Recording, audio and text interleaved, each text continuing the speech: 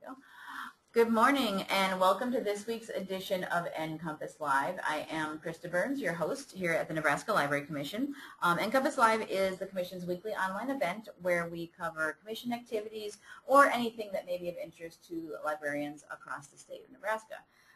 We do these every Wednesday morning at 10 a.m. Central Time, and they are recorded, so if you can't attend one of our live sessions, you can always watch one of our recordings. And we do various things, presentations, interviews, book tours, little mini web tours of different databases and things, and sometimes we have commission staff, and sometimes we have guest speakers like we do today, which is great.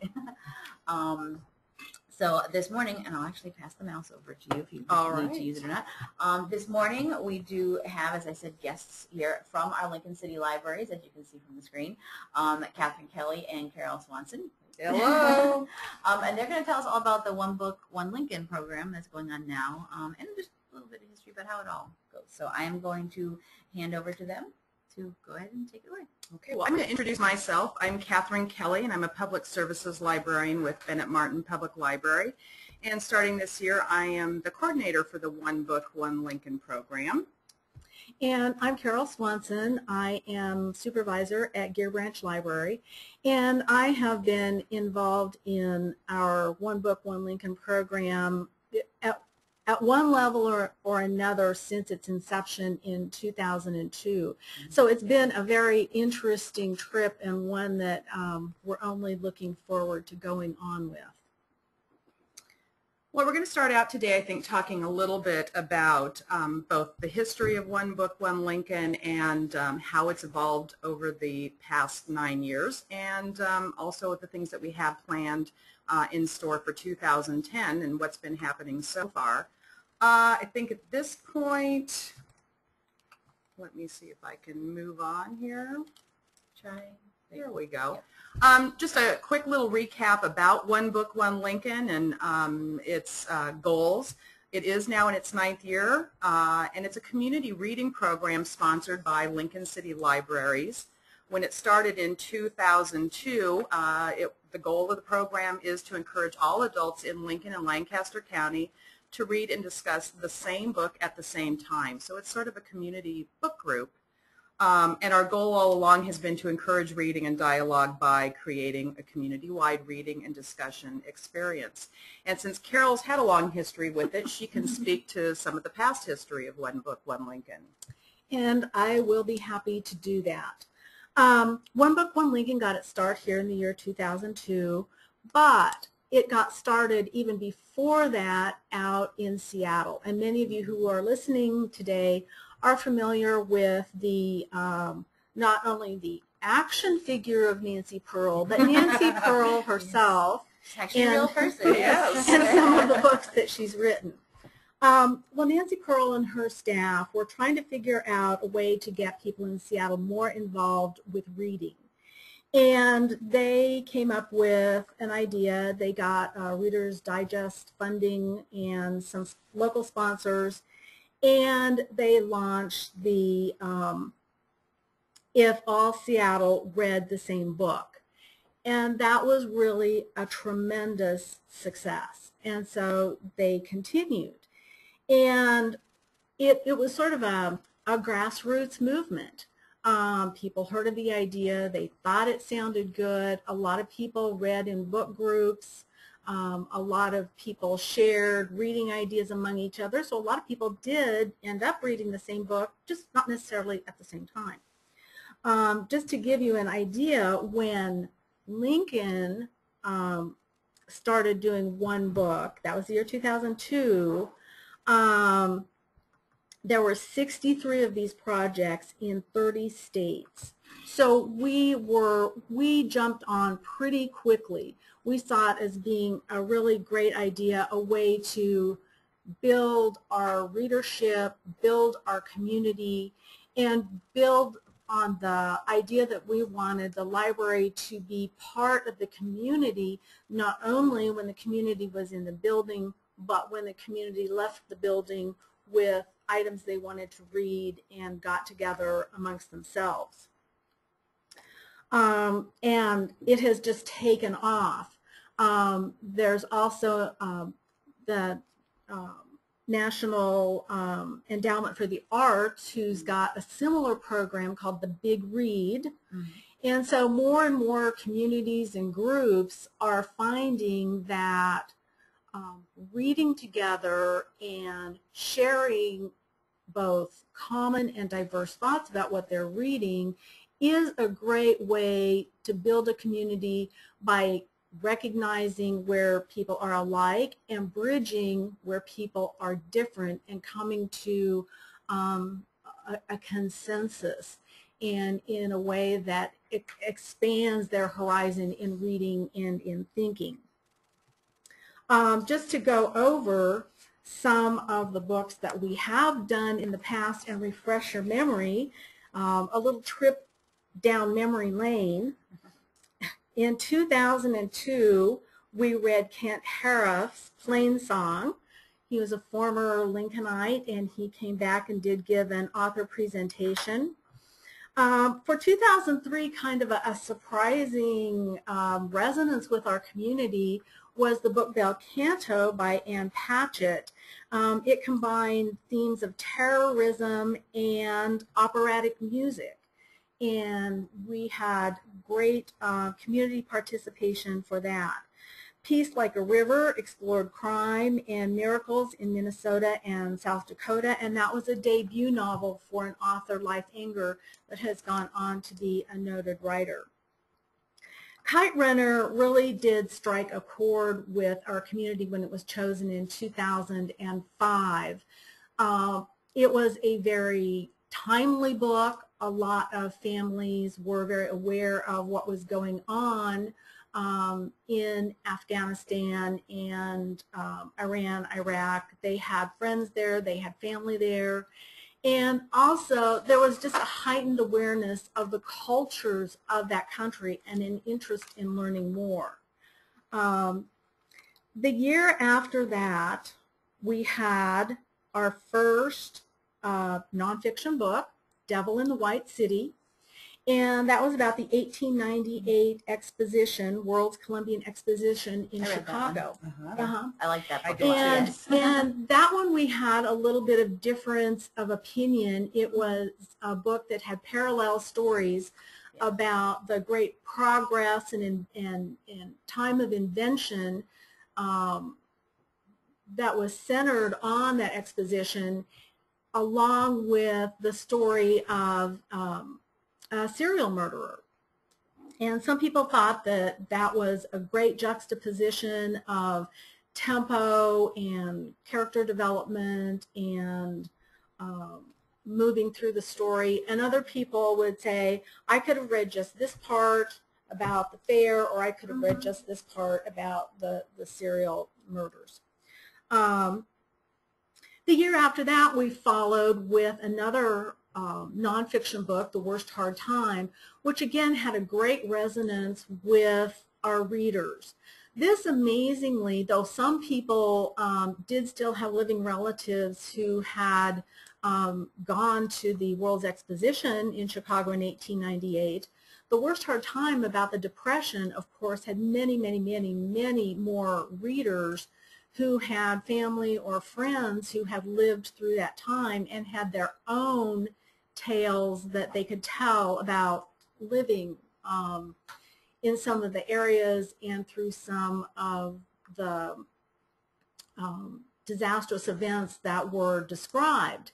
And I think this one, more than anything, made us realize that a lot of people who came to our discussion hadn't necessarily read the book, but they had heard what it was about, and they came with a relative or a friend who had decided to read the book, and they added to the content of that book. They really enhanced the story that Tim Egan had started to tell, and each group that got together actually was their own unique program or discussion depending on who had information to contribute. And it was really it resounded very well with the community. In the 13th tale, which we are getting to the year 2008, which is not that long ago, we sort of veered off of our more serious note and decided to read basically what was a Gothic novel. It was a tale that included old crumbling down buildings, the possibility of ghosts, resolution of twin identities, and it took place in England. So again, this was a little bit more of a lighthearted look at reading, and we had a lot of fun with the programs that we did. Groups had a lot of fun, again, veered off into ghost tales or tales about twins in the family, things like that. And then last year, the book that we voted on and read as One Book, One Lincoln was People of the Book, which was about the Sarajevo Haggadah. And that was an ancient, valuable Jewish prayer book. And it traced the history from its beginning, from its inception, its artistic creation, to the time it was stolen and then recovered. The twist to this is that it took us from a more contemporary time to a time further back, and then to a contemporary time, and then a time further back. You were doing time traveling as you were learning about the book and the people who helped create it, who helped save it, who tried to steal it. So there was a lot of intrigue in there, as well as world history. And so those are the books that we have had the opportunity to read.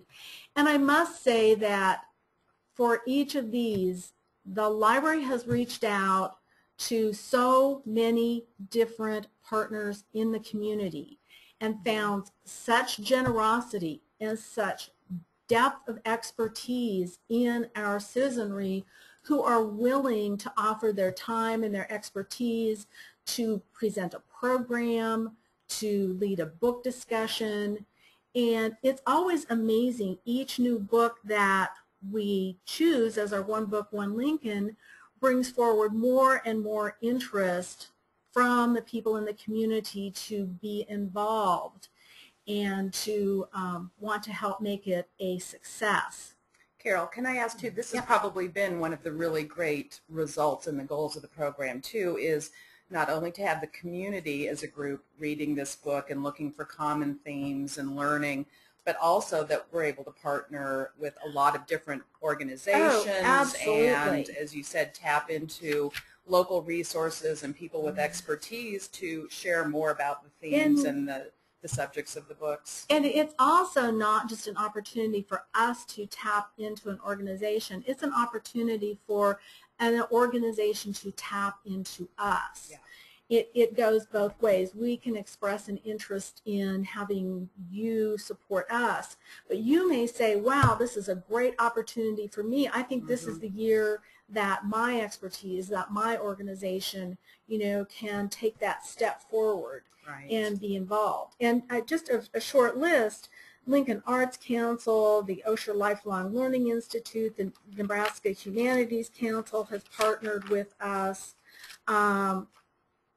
We have had the television radio networks partner with us. We have had independent businesses partner with us, university departments. It just goes on and on and on, which is so gratifying. And so we're sort of expecting the same this year. Whoops, moving too fast here. Well, that might be maybe a point where we could sort of segue into some of what we've been doing and some of the changes. And one of the things, again, trying to get more community input to this program, something that's really worth noting for 2010 is that this is the first year that we are now soliciting from the community to vote for their favorite of the 5 finalists that we've currently been promoting. So this is really the opportunity for the community out of the 5 finalists to say, okay, whether you've liked or enjoyed. Maybe they weren't your favorites in past years. This is your opportunity to tell us which one would you like to see our community voting. And so we are in that process right now where beginning in June 1st until the end of July, you can cast your vote for one of the 5 finalists. We'll be talking about those. And you can do that either online through the Lincoln City Library's webpage. There's a spot where you can go to our site, if I can find it here. Well, let's see. If you go to our main webpage right now, we've got right up in the upper right-hand corner a vote for your choice, and you can go online right there and cast your vote. It's a really simple survey. Click on the option, the title that you like the best, and we'll be tallying those votes at the end of July. So this is something that we're doing in response to input and what we're hearing from the community. And so we think, that's one of the ways that we're changing the program, and people seem to be really excited about being able to do that.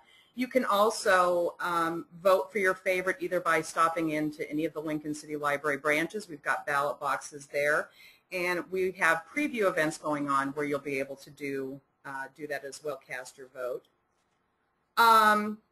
Just a little bit talking about what the selection process, how that works. And some of this has not changed much in past years. Right. Generally, at the beginning of the year in January, we start soliciting from the community their nominations for the upcoming year, One Book, One Lincoln title. And this year that was done up through February 2nd. Once we have all your nominations, and generally, there's maybe over 100 nominations for titles, or they pare it down to the top 100? There's usually somewhere between, close to 200. Okay. Is what it is. And some books get nominated year after year, even though they don't meet criteria. Some books get nominated year after year just because they do. But that is our community's prerogative. It's completely open. If you want to nominate that title every single year, then you nominate. Well, I have one acquaintance who says every year she nominates the Nebraska Driver's License Manual because she says it's a book that every Nebraskan should read, but it hasn't yet made it to. I don't know about plot, theme, programming. Well, once we get all of those nominations, there is a committee, usually about a dozen people, and it's made up of 1 or 2 library staff. It's certainly not all library staff, but also community members, so people from the media, from local businesses, educators. The board, the foundation. The board. We also have, yes, the library board and library foundation members are represented. And so they're charged with going through this list of nominees, and they read these titles, they discuss them in depth, and begin evaluating them for this program, keeping in mind the goals of the program. I mean, it's one thing to have a really great book that people would enjoy, but we're looking for something that really is going to be a community building process, being able to talk about and learn from the titles. And I think we found out a couple of years ago with the success of our preview discussions just how deep the interest is in the process that our committee members go through to choose the 5 finalists, and then until this year, the finalist book. And so now we have regularly scheduled preview discussions so that those questions can get answered and people can understand the kinds of things in particular that people are struck by when they read a certain book, what touched them, what brought a strength out, why they chose that over maybe something else. And I was privy this year to attend the final meeting of the selection committee as they were narrowing down a list of 12 to the 5 finalists, and you really do see how seriously and thoughtfully this process is in their considerations of books that are going to be pitched to the community. Well, they do get that list down to 5 finalists, and this year that was announced at a live event to the public on Memorial Day at the Mill in the Haymarket. It was a fundraiser for the Foundation for Lincoln Libraries. So that morning we released the 5 finalist titles, and it was publicized in the Lincoln Journal-Star. We got a nice front page article the following day. And at this point, the 5 finalists are now available to be voted upon. We've extended it to a 2-month period, realizing that a lot of people will want to read these 5 finalists before casting their vote. It's certainly not a requirement. If you know one of the titles on that list, what you know about that book, or if you've read one and you really think it's worthy, feel free to to cast your vote. So we'll be taking those votes until the end of July. And then once we tally that up, the choice for One Book, One Lincoln 2010 will be announced to the public in early to mid-September. After that process, of course, once we know what the book is, we're going to be planning a lot of programming, discussion groups, and we'll be talking about some of those other opportunities. But that's the basic timeline. And again, this year the real change is allowing the public to vote. Well, one thing you gotta keep talking. One thing that I wanted people to realize is that sort of behind the scenes, to allow you to get more knowledge about what each book is about, we have Lincoln City Library staff members who are working ever so hard on finding related topics, related book lists, finding information to put up on our Facebook page so that you can see maybe what other communities are reading this, interviews with authors, reviews of the book, all different kinds of information that really help you put more context around your reading and help you decide, wow, what would I rather sit down and talk to my neighbor with, this one or this one, and help you make a vote that you think is the right one. I have a question myself about the community members. How do you choose who the community members are? And if someone's out there in the community and wants to be part of the selection committee, can they just say, hey, I want to be involved? It is kind of an honor. It's a very high-profile program in Lincoln, and the fact that it's an honor to be on it, and yet anyone in Lincoln can nominate themselves to be on it. Their friend can nominate them to be on it. If they have an interest in reading and they think they would like to be a participant, they simply have to get in touch with the administrative offices and let them know, and that would be 441-8500, which is the main number, or they can email into probably into Kathryn or myself, and we will pass their name and contact information on. A lot of people who think that they are very interested in being on the committee don't realize the commitment to the reading, or the fact that they might have to read books that they're really not interested in. Maybe they're a great reader, but they only read what they want. So before, in fairness to the person and to the committee, they are given a good idea of what the commitment is, and then they can decide if they want to pursue that further. And to know, too, that the commitment does extend beyond even the selection and the 5 finalists, because many of these folks are really generous with their time in assisting us, for example, with preview events that we have coming up, where they'll be talking to the public about the selection process and helping to publicize it. So again, it is a big commitment, and we're really grateful to the people that do. And it's a 2-year term. So if they are on it, then they would serve for 2 years before they would go off of it. And we just have been so lucky to have such great people on, and such generous people on these committees. So, and now I've forgotten where we are. Well, part of what I thought we could talk about is what are the 5 finalists. Oh, right. If we're ready for that at this point. It might be a good idea. Should we talk about some books? Let's do it. Well, let's move on then. The 5 finalists for 2010 are The Elegance of the Hedgehog by Muriel Barberry. Now, again, this seems to me like it would be a good intergenerational book. Well, there's a couple that actually would be that. We'll talk about each of them in depth here in just a second. Give you a little smidgen of idea of what the books are about. Another one, and actually the second book too, is one that's targeted both for young adults as well as adults, is Finding Noof by Zoe Ferraris. A local author, Joe Starita, teaching at the University of Nebraska-Lincoln Journalism Department. I Am a Man. Chief standing there is Journey to Justice. Fourth selection is Loving Frank, a novel by Nancy Horan. And the 5th finalist by T.C. Boyle is The Tortilla Curtain. And I do have to say, before we start talking about specifics, I think the selection committee did a really excellent job this year with a selection of books that have real variety. I think many of them have very topical and current event issues. I think it's a nice selection. We've got one nonfiction title, the rest are fiction, but one comment that I heard from a person who was on the committee was that it was actually a little bit harder this year because in past years on the committee themselves they have wrangled it out and chosen which would be the 4 finalists and the one book, one Lincoln. Okay. And they thought that that stood out above the other 4. This year they felt they had to present 5 one book, one Lincoln selections. Worthy. Any single one of these books had to be as strong as any other.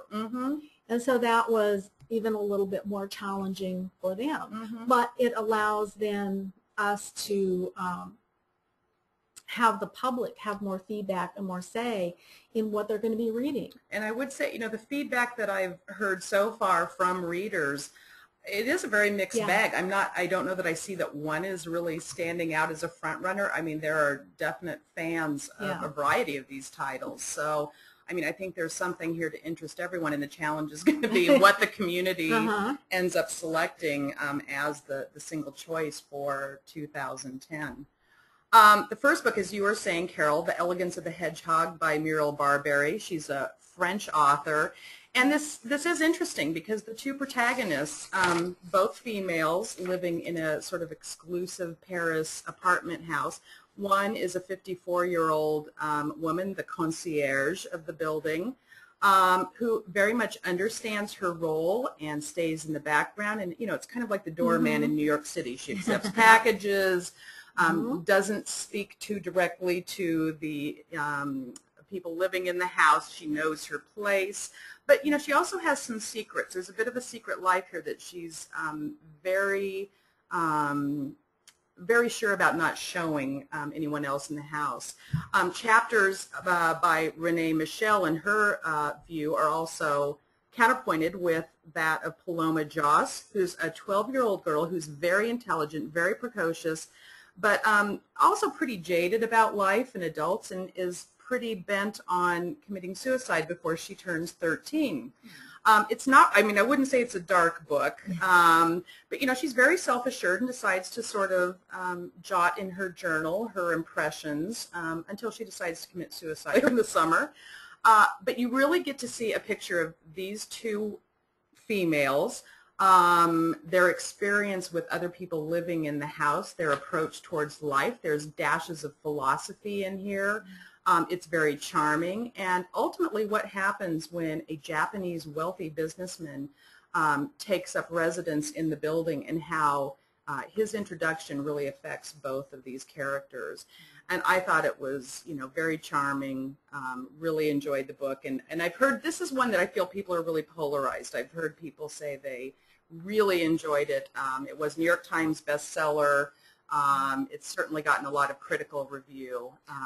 Well, I think it's a book that even though it takes place in another country, it's very easy to transpose some of the elements that make it so important and so interesting into many of our own life situations. There's a lot of issues of class here and appearances and, you know, one's station in life.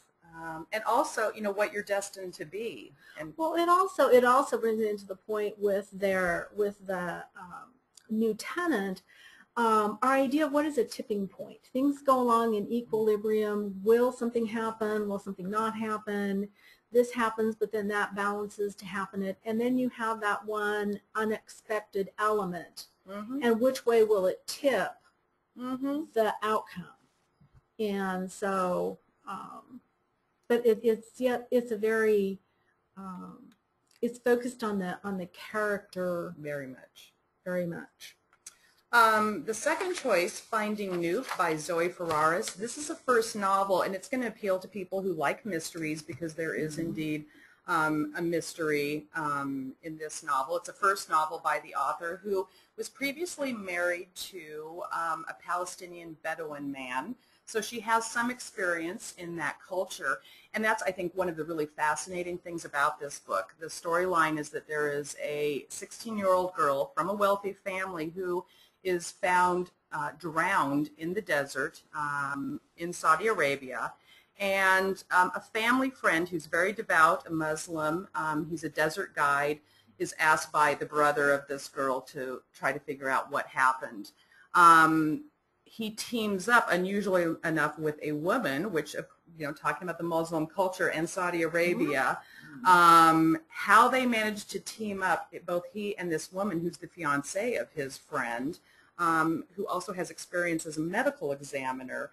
I mean, it's fascinating, a really interesting look at Muslim culture, of how gender affects things and how people find ways in that culture to interact, in a society that's not very receptive of that. It's also a very interesting mystery. The characters in this, I think, are really wonderful, and you find them very I think it also human. It also sort of shows where the twain shall meet between ancient culture and new technology. Absolutely. Where you have some knowledge applied to a situation.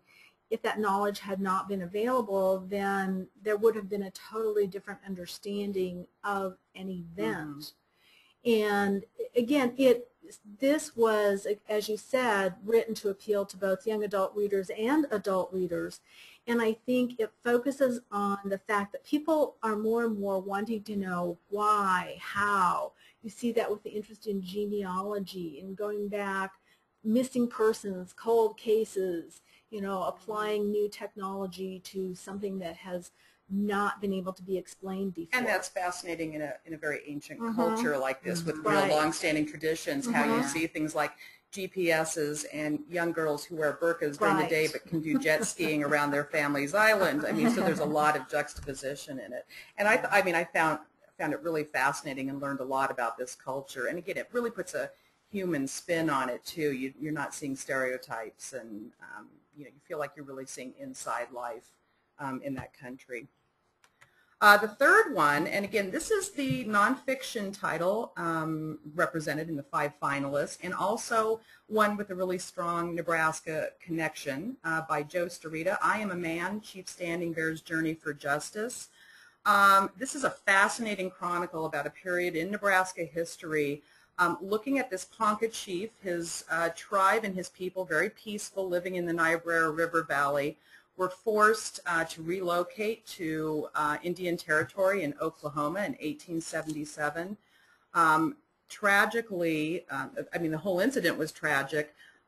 Later, his only son passed away, and this was the son that he had understood, Chief Standing Bear, that they really needed to bridge these two different peoples, the white people as well as the native people, and so he had really positioned his son to become educated. He saw him as being the bridge between these cultures.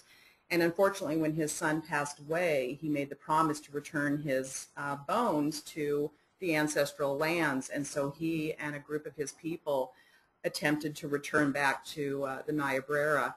Well, they were arrested, there was a court case, and it's a really fascinating period. It's also very inspiring when you see how some of the people in Nebraska, in Omaha, again, different cultures, really stood up to support Standing Bear and his people, in sort of a landmark case where it was quite surprising.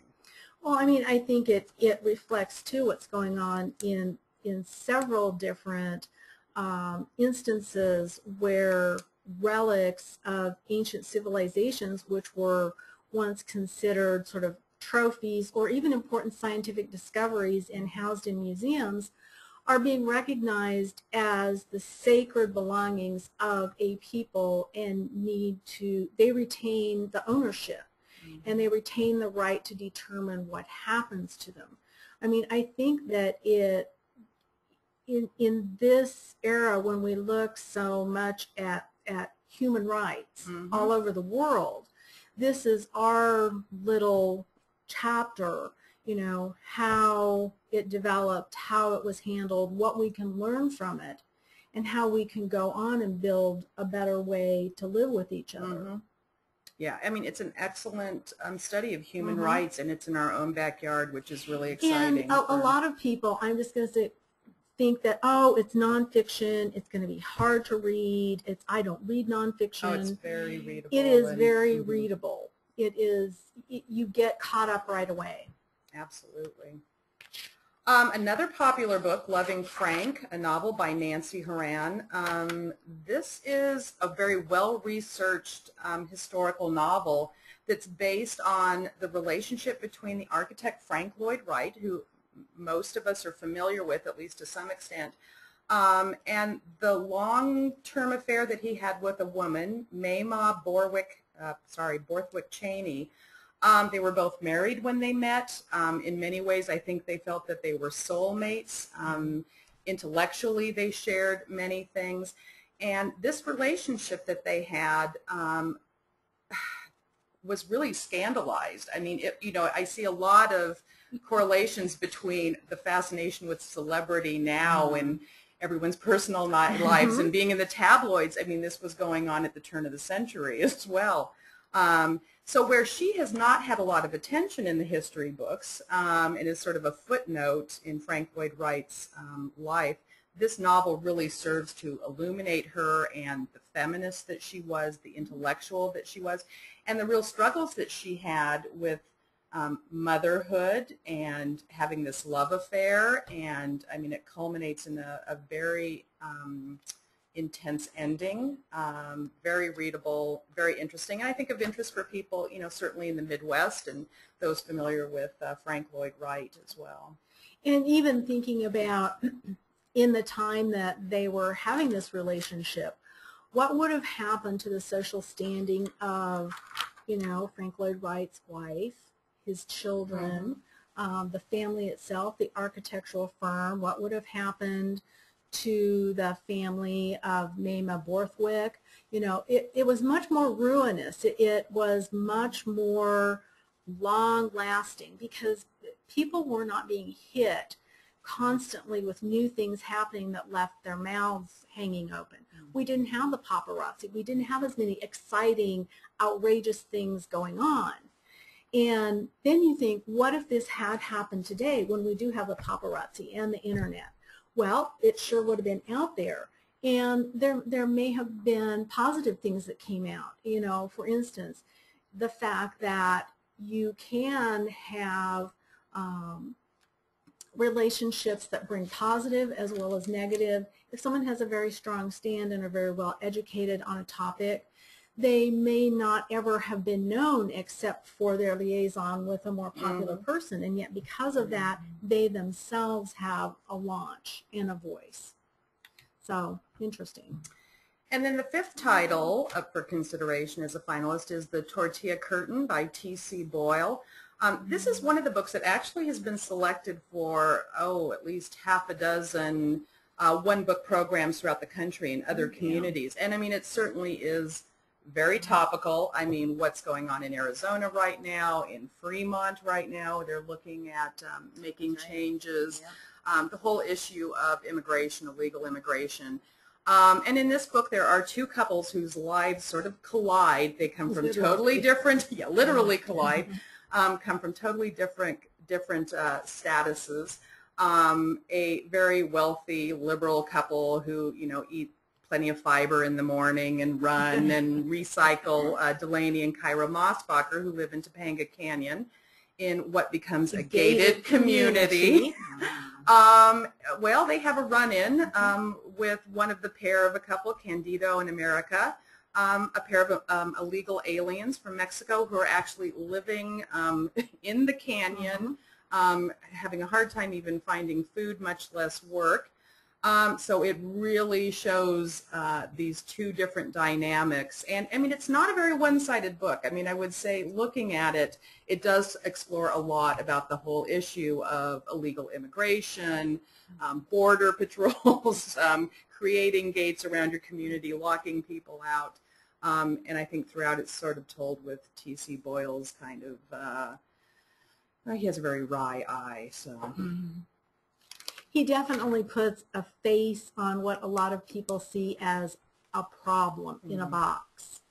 And then as you look at the faces, it comes out of the box and you begin to see that there are many facets to the problem. There are, any number of solutions that people might find. It's really a very moving, it really strikes you. And again, very ripe for discussion, Yes. I would think. So those are the 5 finalists that we're asking the community to vote upon. One thing to know is, we try to make sure that these titles are available in many different formats so they're accessible to readers. Of course, they're all available in print format, and we have lots of copies at Lincoln City Libraries, although you may have to put your name on a reserve list. It's free, though, to reserve a copy. Nearly all the titles are available as unabridged audiobooks on compact discs, so for those of you who like to listen to your books, they are available at the libraries. And also Lincoln City Libraries offers downloadable digital audiobooks through our website, and nearly all of these titles are also available in that format, so you can download them to your MP3 player or your computer and listen to them. And again, for those people who are possibly needing to have a larger type and can't find it, this would be just the excellent opportunity to grab a grandson or a grandchild and say, hey, show me how to download this from Overdrive. Because I can tell you, it is so wonderful to use downloadables. And we're happy so the libraries, easy. too, to show you the steps. Right. I mean, no skips, no missing pieces. You don't have to worry about leaving that disc in your CD player at home when you return it to the library. It is a neat format. And you can listen to it on the computer or take it with you. It's a really great option. One other option that we have for the community is something we call Book Club in a Bag, and the 5 finalist titles are available in this format as well as other popular books. And just getting some feedback recently, I've heard from a lot of people that there are book clubs that take advantage of this. What it is you get 10 copies of a single title in a book bag plus some starter discussion questions and information about the author. These can be checked out for an 8-week period. There are no renewals. And you can find them in the Lincoln City Library's catalog by searching with the subject equal to Book Club in a Bag. And it's a really great opportunity for your book club to check out multiple copies, and that way you'll all have one to read and discuss at your book club Now, meeting. you can also, even if you choose to check out Book Club in a Bag, that doesn't mean that you can't take advantage of asking a Lincoln City Library staff member to come and facilitate your book discussion. It just means that it's all put together and you all have that book at the same time. Absolutely. Well, and some of the things that we're doing during this preview period, while we're allowing voting for the 5 finalists, traditionally we've done this in the past, we have preview events so that readers can learn more about the 5 finalists and also learn more, as you said, about the selection process and the selection committee. So right now we've got 4 events scheduled at some of our local booksellers. The first one's coming up tomorrow evening on Thursday, June 17th at the Barnes & Noble bookstore on O Street.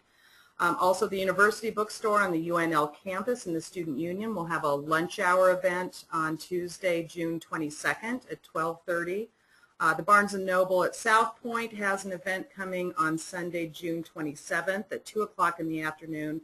And then downtown at the Novel Idea Bookstore, that'll be on Wednesday, June 30th at 7 p.m. And at all of those events, we'll have representatives of the selection committee as well as a Lincoln City Libraries representative. So you'll get to learn more about the whole process and learn some more about the 5 finalists, and hopefully that'll, help you make your decision. And again, if you happen to have a conflict with that time, all of these will be podcast and edited and available on our website. And so you can, go to a couple, listen to a couple podcasts and, And I should mention that at all of those events, as well as some of our outreach events where you can visit our Lincoln City Libraries booth, we have actually a ballot box and ballots there. So if you prefer not to vote online and something inspires you and you're ready to vote, at that point, you'll be able to cast your ballot there. We do have a booth at Jazz in June. We just had a really great night last night after being rained out on the 1st of June. But we returned, and it really is great to get feedback from the community and see how many people know about this program and are interested to learn about the voting. It's great to get out and say hi and see people that you usually see just in the library out in their other life. Right. Yeah. So you should be able to catch us at the final Jazz in June on Tuesday, June 29th. Look for our booth in the market area outside by the Lead Center. We also will be at the Haymarket Farmers Market in Lincoln on 2 Saturdays, one in June 24th. So you'll still be able to cast, or July 24th, you'll be able to cast your vote then. And then once the final selection has been announced, we'll be at that location on September 18th, so we'll have more information for readers there. You can also listen to radio. We'll be on Friday Live on NET Radio talking about the program with William Steber on Friday, June 25th. And we should have an upcoming KFOR book chat with our own Lisa Voss from Lincoln City Libraries. And then I think you're also planning to do the 5 Live with Diane Gonzalez with a yes, we're preview also discussion scheduling panel. A taping that'll be on City TV. What is amazing is how many people you hear from that watch those. Mm-hmm. You know, you look in the listings and you see when is that going to show, and it's like, oh, and people watch. They love those. Right. They really like to get that back and forth between Diane and the panel. Well, and that's something that Carol has mentioned too, is that private discussion groups have really become an important part for us about getting out information about One Book, One Lincoln and serving the community. And so we do have a link on our website. If you want information about the events, you can request online, leave us your phone number and email. There's a space on the form. If you want a facilitator to attend an upcoming private book group, or if your organization has a meeting, we'd be happy to try and schedule a staff member to come and help facilitate discussion for your group. So that's another program that we have that's been successful. One thing I'll just mention there is a lot of book groups fear that because they're working in a different timeline than we are, that they're too late or too early to schedule a One Book, One Lincoln discussion. And we just finished in the end of May the last One Book, One Lincoln 2009 discussion. So if you're not meeting until after the holidays, that's okay. We'll be happy to come talk to you about it and share information with you. And then also some folks have already read the One Book, One Lincoln selection by the time it's been announced, and they feel they don't want to discuss that again, but they would like to discuss one of the others. And we can generally provide someone who can lead that discussion as well. And then the other big component, once the book has been selected, and we announce that to the public in September, of course, we will have community-wide programming. Either community discussion events, also programs talking about the themes, bringing in experts. All of this is dictated by what the selection is, but you can be looking for that, and we'll be announcing that on our website, through our One Book, One Lincoln Facebook group, on Twitter, and throughout press, so you'll want to keep watching. In mid-September, we'll start announcing those events that will be happening into October and early November. And that is an important thing. We hope that you will visit us online. Our One Book, One Lincoln website address is up there. And there's all sorts of information. As we were talking about earlier, we have everything from a spot where you can vote for your choice. You can visit the One Book page. And here's the page we have right now for our 5 finalists, with a link to our Facebook page where you can continue discussion and talk to other people that are fans of the program. Share your thoughts as you're reading the books. What do you like or not like? You'll see upcoming events being posted there. We've also got a list here, and this will be continually updated, so it's a good place to bookmark and keep visiting as we're adding events and other opportunities to learn more about the books. So do visit us on site or on Facebook, where we've got a nice active group here and lots of discussion going on. In addition to that, Twitter is a great place. We're always announcing what's happening with the libraries, including One Book, One Lincoln, so make sure that you're online with us at all spots. We'd be happy to take questions for right now. If you do need more information, please don't hesitate to contact myself or Carol Swanson. You know, we're happy to share our experience and information, and if you have ideas. And Carol, do you have something else before if there's questions to open up? I think that this is one of the most opening up experiences that we have actually created at Lincoln City Libraries. And the more we open up, the more our community understands that the library is about them. We are not serving ourselves. We are here to serve the library. We're here to evolve our programming to reflect what their needs are, what their likes are. Over the past 8 years, our programs have evolved and changed. We've included, excluded, because we've seen what the public wants or doesn't want.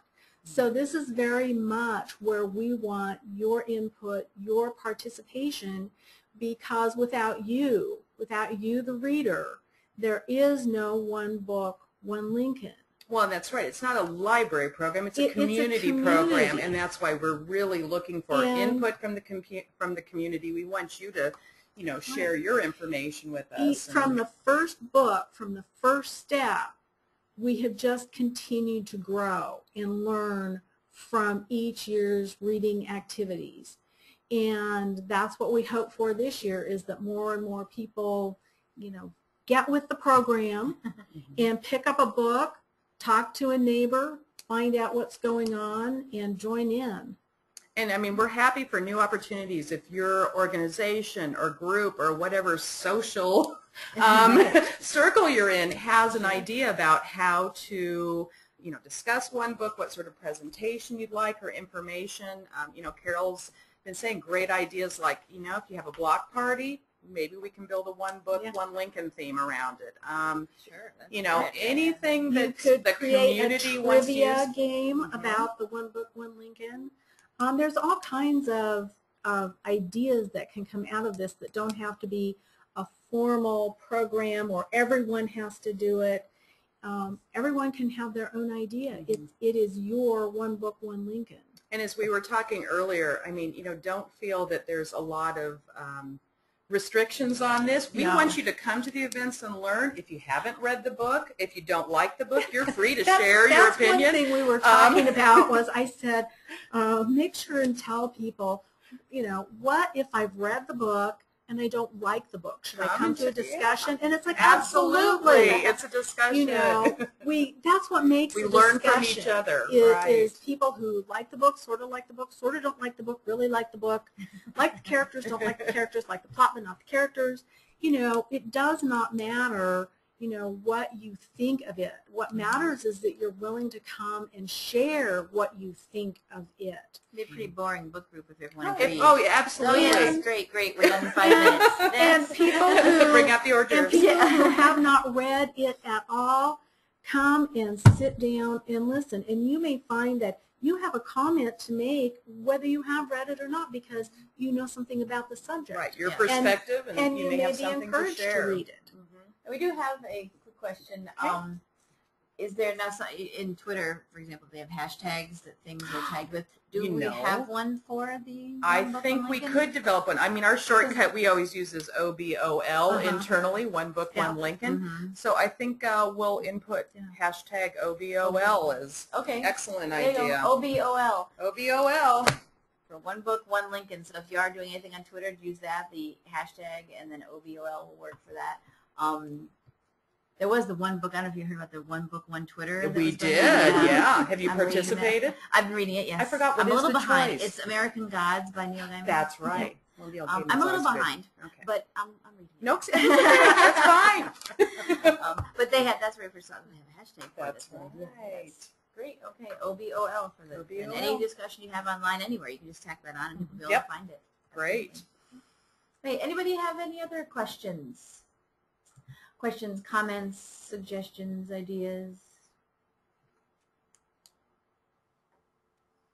Oh, it looks like you guys are so good.